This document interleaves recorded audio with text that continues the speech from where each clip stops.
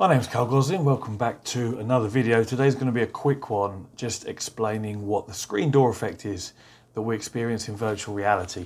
It's really one for people that are new to VR, or people that perhaps, there still seems to be some confusion over what it is I see sometimes in the Facebook groups. And also a lot of people are fresh to VR still, and well, every day in fact. It's a growing industry, it's great. But yeah, screen door effect. The name sounds confusing, so I just thought let's do a quick video and explain it. A screen door is one of these. I'm going to put a picture on the screen now of what a screen door is. That is a screen door. The outer door that you see pictured here, that's in front of the main door, the security door, the door that you can lock. And it's comprised of a frame and some netting or mesh, typically horizontal. Yeah, that's vertical. Vertical and horizontal lines make up this mesh. And it's a secondary door that you open, you have to open it to get in and out. But what you would do is you would open your main door, leaving the screen door closed. So you can still get airflow through the mesh, but it stops bugs, random animals, or your pets potentially escaping. It literally puts a screen between the internal room and the outside world, but that's breathable and allows air to pass through. So in hotter countries where the climate's always hot, you want airflow through your house or your room if you don't have any air conditioning, but you don't want mosquitoes or whatever else being able to fly through. So that is what a screen door is, and this is where the phrase screen door effect is being coined from, because if I now zoom in on that screen door, you can see the mesh that I was just describing, the vertical lines and the horizontal lines. Now, those vertical and horizontal lines are what we see in our virtual reality head-mounted displays, to more or less an extent depending on the headset you have.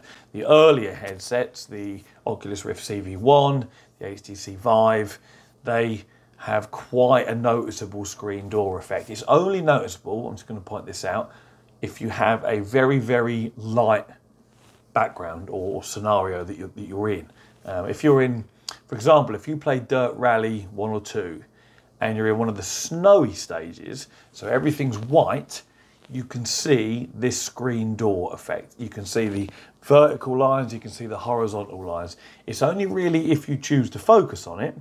If you're just enjoying the game, you don't really see it so much, but it is there.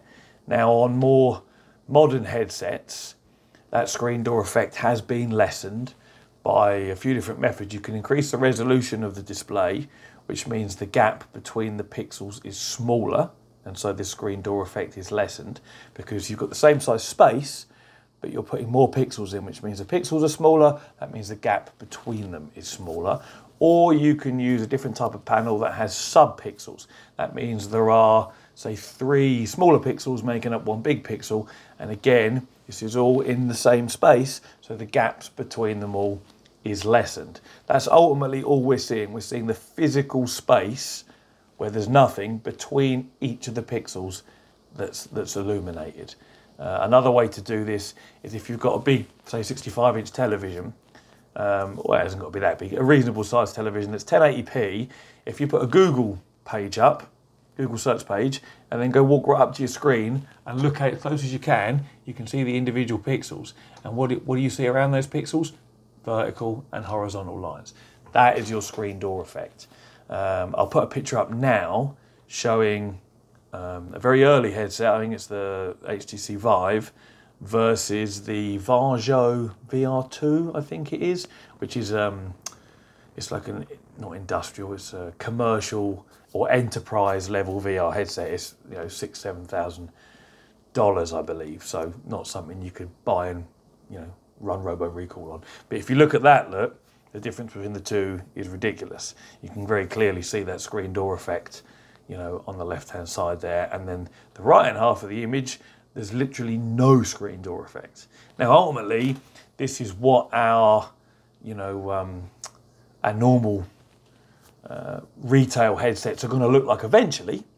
They just don't right now, because the horsepower required to run a headset with a high resolution like that we just don't have. A 2080 Ti, you know, struggles even now with something like the Valve Index. Valve Index is a good example, actually. That is a greatly reduced screen door effect because it's a much higher resolution. And I believe also it has 3 sub-pixels per pixel as well. So, you know, of all the sort of retail ones available to the public now, that does have the least screen door effect there is. But, you know, to run that resolution at anything above 90 Hertz requires more than a 2080 Ti, which of course most of us do not have. But anyway, that is what a screen door effect is. It's literally when you're in the headset and you've got a white background or environment like a snowy stage in Dirt Rally. On the older headsets, the first gen headsets, there's quite noticeable vertical and horizontal lines, just like you see when I zoomed in on that screen door and like the screen shot I showed you a minute ago. And when you're playing the games, you don't really notice it. You kind of, you know, you focus out of it because you're too busy enjoying what you're enjoying in the game. But that is what a screen door effect is. So I hope that clears it up for a few people. And if you're new to VR and you're seeing it mentioned here, there and everywhere when people are recommending what headset you should buy, you know, I'll buy this one, it's got a less God rays, less screen door effect, blah, blah, blah. Until you know what those things mean, you know, it's just going over your head. So hopefully this quick video just goes some way to explain what the screen door effect is that everyone's talking about when it comes to virtual reality headsets. Yeah, so that's it. Thanks very much for watching. I hope that was helpful. Have a good day and take it easy.